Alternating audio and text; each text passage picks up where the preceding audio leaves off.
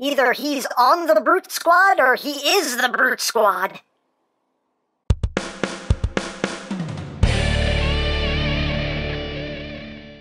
Hey, what's up, my peoples? EmGo here, the freaking geek himself, and today we will be reviewing the Diamond Select Pacific Rim Uprising BRACER Phoenix. So here we are, and there it is. And first and foremost, as always, we'll take a quick look at the packaging. So right up front here, its name is BRACER Phoenix. You got the Pacific Rim Uprising logo right there. On this side of the box, we have a nice image there of BRACER Phoenix. On the back of the box, you have your obligatory product shots, and you have a bio there if you want to read it, and that's basically it for the packaging. And moving right along, here we have a BRACER Phoenix, another one of our Jaegers from this movie. Let's get in close here so we can take a look, not at his belly, but at that face sculpt. Nicely done head sculpt, in my opinion, looks quite good. Nicely detailed. Paintwork looks quite nice in my opinion. I love the paintwork overall on BRACER Phoenix because it definitely gives it that nice weathered look.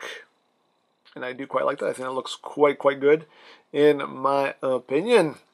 Got the guns there, the belly guns. You can see there's even a little bit of orange in there, which looks quite nice. If the camera will focus, there we go. You get some orange detailing in there as well. And just going down the body here. Got some extra armament there on the forearm. Big old punching hand. I haven't seen the movie yet, so I'm not totally sure what everything is. I'm assuming these are extra guns or something. And this just looks like just a big pair of nuts to punch a kaiju. But yeah, overall, I do like the paintwork. Like I said, it gives it a nice weathered look. 006 there on the knee. If my camera will focus, you focus, camera. You focus. Yeah, overall, pretty nicely detailed. And going up the back, you also get some tampograph details on this figure as well, which looks pretty good. Yeah, now articulation-wise, the head is on a ball joint. You do get some wiggly-waggly. Can only look up slightly. You can look down into its own chest there. Rotation, you can get about that much, and that's pretty much it. These big shoulder pads are on a ball joint, so they got some wiggly-waggly to them. The shoulders can do a full 360, but it is squeaky. It is very, very squeaky. It can actually get a little bit stuck there, so be careful with that. But yeah, that joint's a little. It's not as smooth as one would like. It's pretty stiff, so just be careful with that. And you do have some forward and backward movement there at that ball socket. There's a ball socket at the base as well, and that's how all that works. Outward movement, you get that much. You do have under 90 degrees of bend at the elbow. You have wrist rotation. The hands can also move in and out on that hinge. The torso is on a ball joint, so you have some wiggly-waggly in there as well, and a bit of rotation. Not a lot, but I think about as much as you need. Legs, can go forward that far, all the way up, like that. Can go back, all the way like that. Outward, you only get that much outward movements. Pretty hindered there, unfortunately, and you do get a bit of rotation there as well.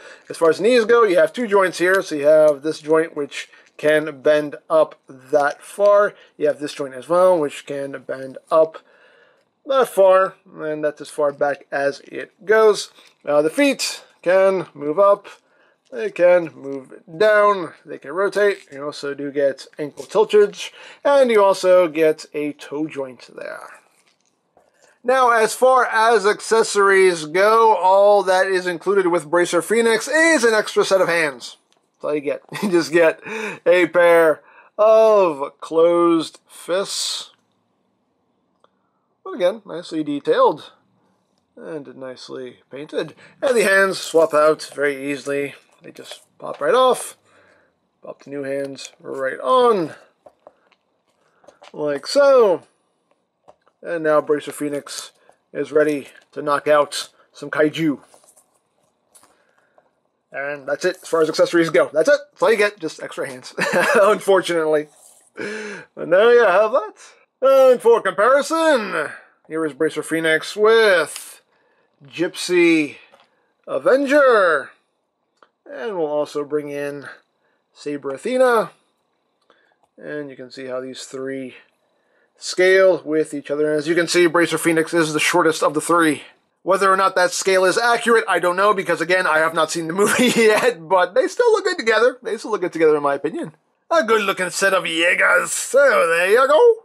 So there you have Bracer Phoenix. This figure is pretty solid. The shoulder joints can be a bit temperamental. Sometimes they're really easy to move around, and sometimes they'll just get flat out stuck on you, which gets a little scary. So that's something that could have been improved upon. A little more fluidity in those shoulder joints would have been a lot better. I mean, it is something that is fixable, but still, right out of the box, it's something that does kind of it scares you a little bit. For me personally, if I had to rank these figures, I would say Saber Athena is the best of this first wave. Bracer Phoenix comes in second, and unfortunately, Gypsy Avenger comes in last. But that's just my personal opinion.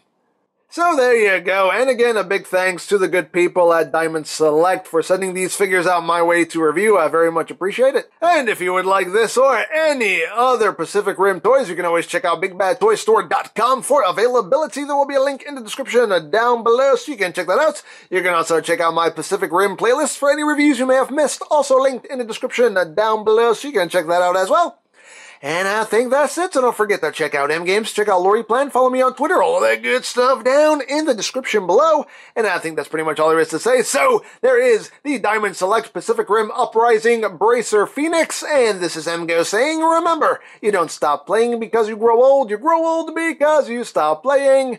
Be geek, be proud, palm in your face.